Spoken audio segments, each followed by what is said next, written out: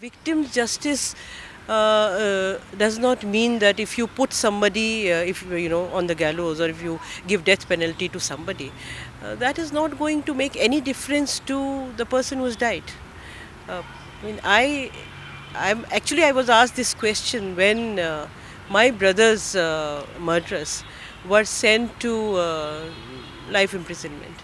And many people asked me at that point, are you unhappy that they have not been given death penalty? And I said, no, I'm not. I don't think that giving death penalty to those 7 or 8 people would have brought back my brother. It can never do that. But reforming them can ensure that maybe in future such things won't happen. And I think you can, bring about justice in a society only when you reform.